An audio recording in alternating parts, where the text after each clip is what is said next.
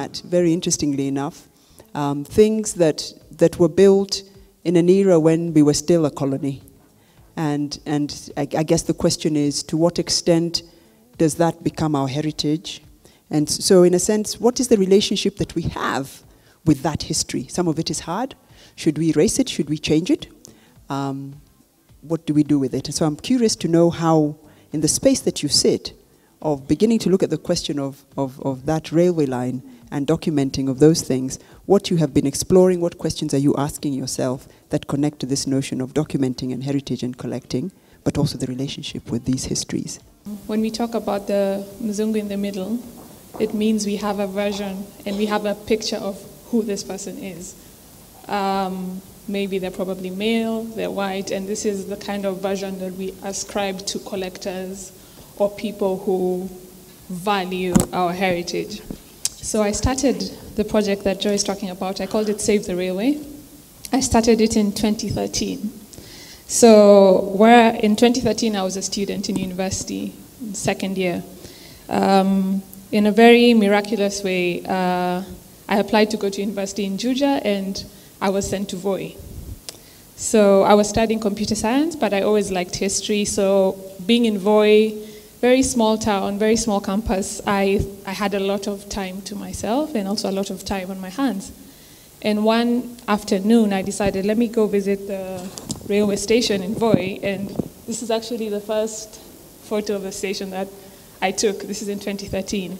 And just see what's there. And at that time, I had a blog that I was writing, also a history blog. And so I got there and I found this building and I thought, okay, it's a beautiful building. It's old, it's abandoned, and pretty much that was my first reaction to the building.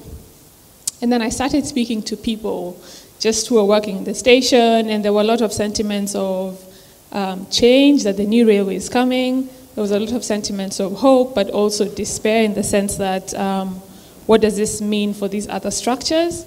And what I realized in that very short time that I spent in Voi was that a lot of how the railway stations and the railway was remembered was never from an African perspective.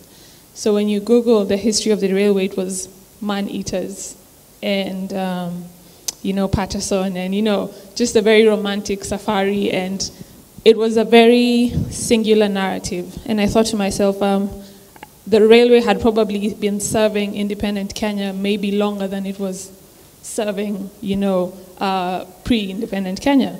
So I tried searching for these histories, and my grandfather used the railway, my uncles used the railway, my aunties used the railway, but it was nowhere to be found. So I decided to look at the railway stations as the buildings that are connected to these stories and to these memories. So this was in 2013. It took me 1 year to get a permit to photograph. I almost got arrested. In fact, I was arrested. My camera was taken. But it was the idea that people could not believe that I was doing it for history. So I would get to a place and say, I just want to take photos of the station, and people would say, but why?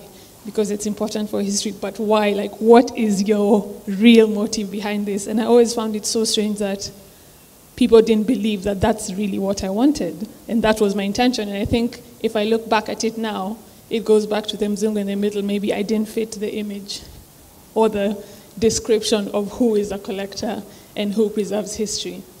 To cut the long story short, it took me 3 years, between 2013 to 2016, and I documented maybe 70 stations between Mombasa and Kisumu during my school breaks, in between holidays, with funding from friends and family. That's how I met Bettina. And what really struck me through the whole process was just the incredible difficulty of doing it. I always thought to myself, it sounded interesting to me, but it also sounded very important. Some of the stations were being demolished.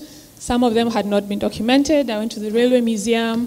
The photos they had were probably 1900s, 1910s, 1920s, but really not much about what the railway and how all the towns in Kenya and most of the urban centers in Kenya grew around railway stations.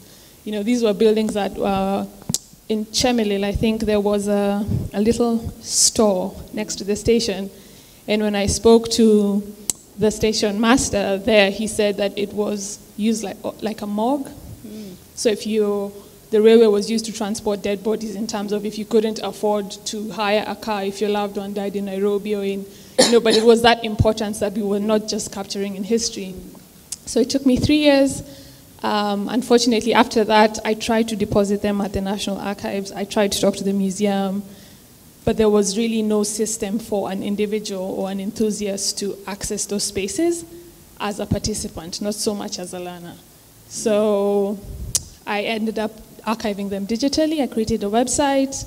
I mapped them. I used interactive mapping to show where the stations were, and I also added them to Google Photos just to have the longevity of the digital assets. And that was, in the end, my strategy for keeping them, not so much the physical institutions. Yeah.